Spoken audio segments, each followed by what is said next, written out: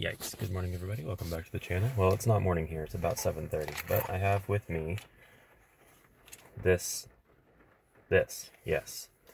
Just some presentation bits. It comes with the standard ball joint coupler style attachment. So if you have other things that will accommodate this particular size of ball, you can put things on here that aren't the default cradle.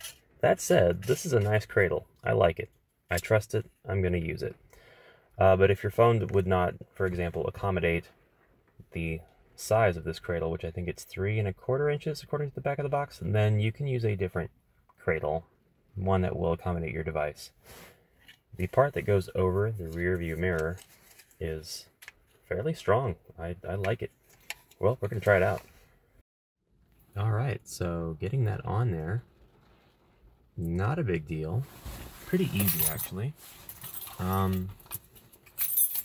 Boy, I don't super like the possibility that this could be considered a distraction, though. It's something hanging from your rear view mirror, and again, it's going to depend on like state laws and things like that. I don't even know if there are state laws against things hanging off of your rear view mirror. Well, yeah, I do know that, actually. I happen to know. Wow. I'm not sure what's going on with the lighting up here in that corner. Hold on, is that just the... I don't know what that is. That's weird. And I could also turn this around and get much better capture resolution and frame rate with my front camera, but that front camera, that would expose the screen to the world, so I don't want to do that, because that would be a little bit strange. Oh, it occurs to me as well that this makes a very good forward-facing camera mount as well. So that's pretty awesome. That is a thing.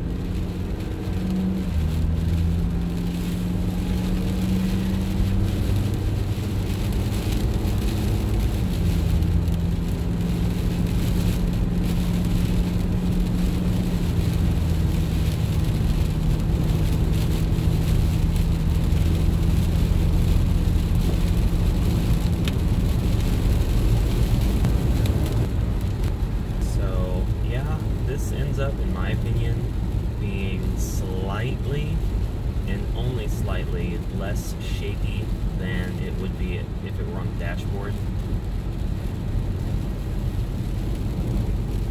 Not a lot. For the most part, the dashboard and the windshield have pretty much the same, they're subject to the same tremors while you're driving, but I do think that there is a little bit of a difference. Unfortunately, it is dark and rainy out. I'm on my way to go get some Chinese food. I gotta drive over to the next town to do that, so that's what we're doing right now. And I'm sure that the audio is going to suck, not only because of the roar of the engine, but also because of the rain pattering, hammering against my windshield.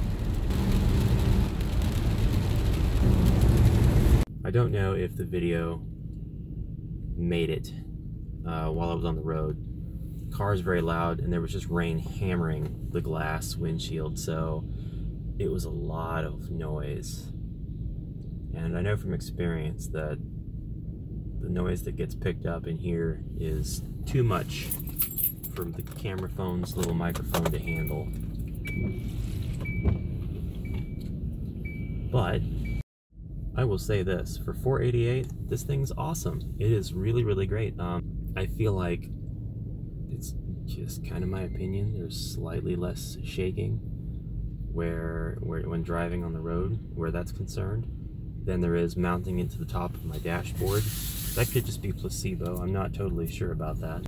But yeah, I don't have a problem with it at all. It's not going to fall. I feel like my phone is securely held in place. I don't think it's going to slip out. I don't think there's any sort of mechanical issue that would cause it to fail or anything. There's multiple points of articulation here. There's not only the ball joint and your ability to rotate the phone or device within the ball joint to adjust the angle of view, but there's also this little guy you can twist in the back so that you can bring this closer up or further back.